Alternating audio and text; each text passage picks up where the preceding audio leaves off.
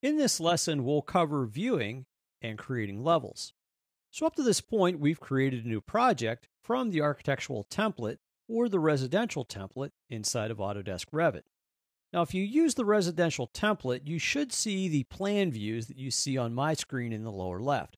Bottom of footing, basement, first floor, second floor, foundation, and roof. And there's others too as well. There should be a level for each one of these floor plans, or each one of your major floors, or in this case, levels. To view our levels, let's go down to the section for elevations. Click the plus to the left of elevations. Once you do that, double-click on East. This will open the East elevation. And if you zoom in to the very right side of your screen, you'll see the name of the viewable levels that you currently see. Now you may say, well, okay, I see the roof, the second floor, first floor, and foundation. Again, providing you created this project from the template called residential.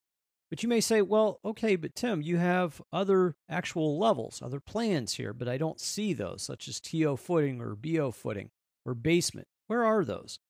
Well, either they exist or don't exist. And in this case, they do exist. You just visually can't see them in this view. They're hidden.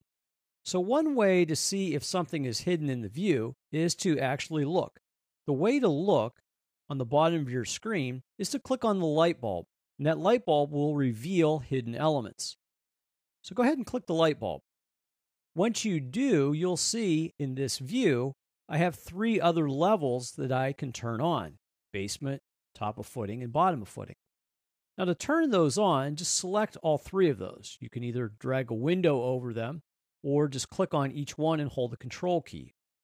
Now, after you've selected those, right-click your mouse and click Unhide in View Elements. That will unhide those 3 elements in this view. What they'll do is gray out inside of this view because it's showing me what is hidden and what isn't hidden. Now, to turn off the mode of revealing hidden elements, click the light bulb again. That light bulb will go out, and it'll close that window, and now you can actually see the other levels inside of this view. Now let's say you started with a template that didn't have all of these levels and didn't have all of these plans. How would you go about creating a new one? And I'm just going to create one for reference in this example. We're not really going to use it, but let's say you had to create a new one. For example, if you didn't have the second floor level, how would you create one? Well, to do that, we'll use the level command. That will allow us to create the level line, just like you see here. And it will also ask us if you want to create a corresponding floor plan. For example, what we see over here on the left side of my screen.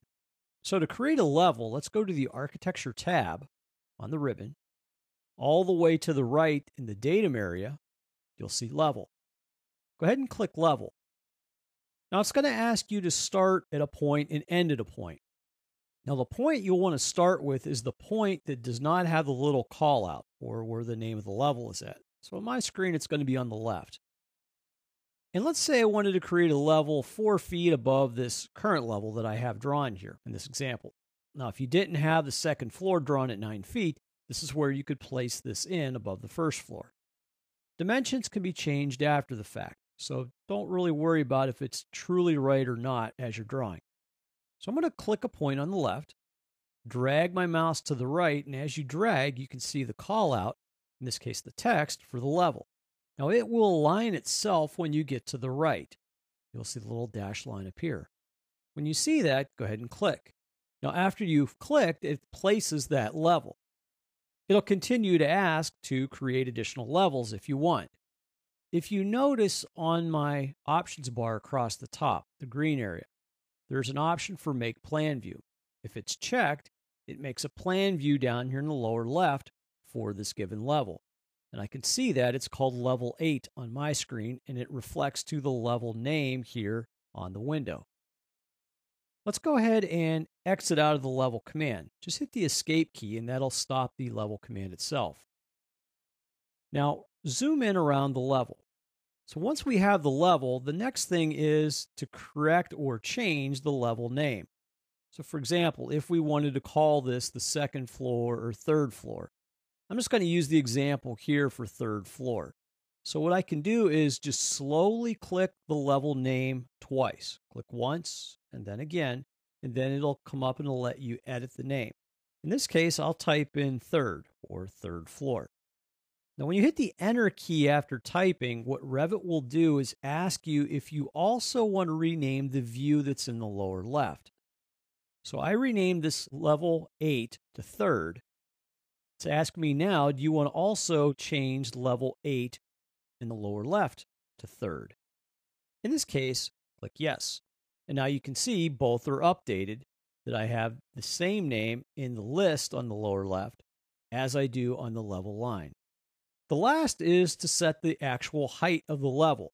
Now, the height is not from the level below. It's actually from whatever is considered 0 or your ground level.